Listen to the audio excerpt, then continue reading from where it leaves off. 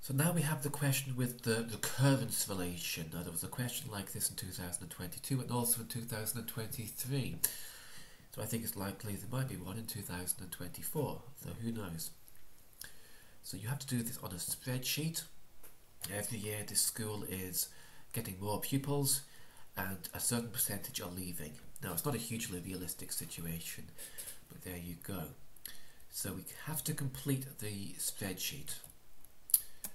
So we start filling in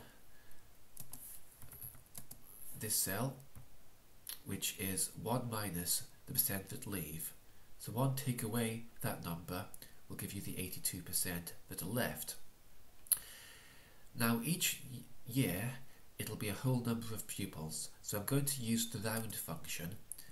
In the 2023 exam they wanted you to use the int function. Round will round to the nearest whole number, int will always round down. Now, which one you use is not something I can really justify, to be honest.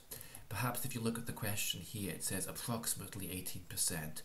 So that could account for rounding up or rounding down, maybe. Use an absolute cell reference for the percent, and also an absolute cell reference for the new number that's being added on.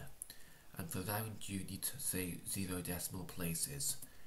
Then once you have the years down to 2031 as far as you go, you can double click on the green square and it'll tell you at the end 761.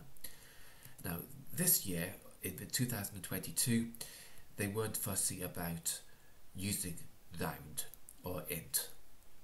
So they gave you the marks either way, but I would recommend to use either one of the two. Pick either round or int and use it for your recurrence relation formula.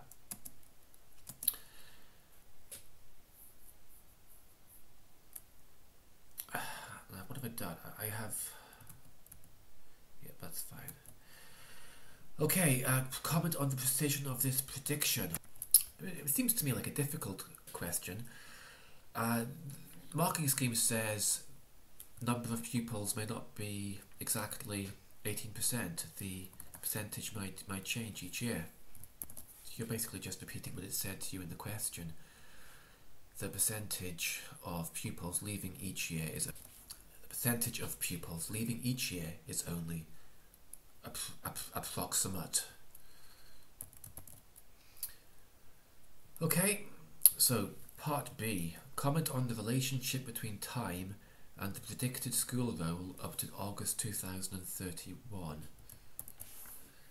I mean, the relationship means as one changes, how does the other change? So you can see that the number of pupils is increasing over time. So you would say something like that. Although I think it seems like a difficult question to me. The other thing the SQA marking scheme says you can say a positive linear, well, no, so a positive relationship, although it's not a linear relationship. It's increasing over time. Okay, now we're on to part C, and it says you must consider what happens to the school roll in the long term. What I would do here is I would extend the dates, and you can select a few of them and then fill down. Now if you don't fill down far enough or you fill down too far, you can always fix it later. Fill down the formula once you have the dates, double click at the green square, and we can see it levels out at 776 pupils. And now we want to make a graph of this, so you fiddle about a bit in Excel, insert, and that's the charts there, and scatter graph could be one you could use. And that one joins the dots up with lines.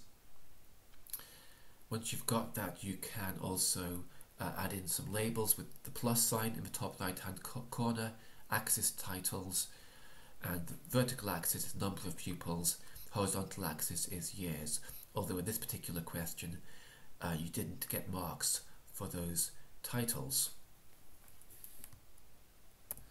So remember to print everything in value view and formula view so the marker can see it.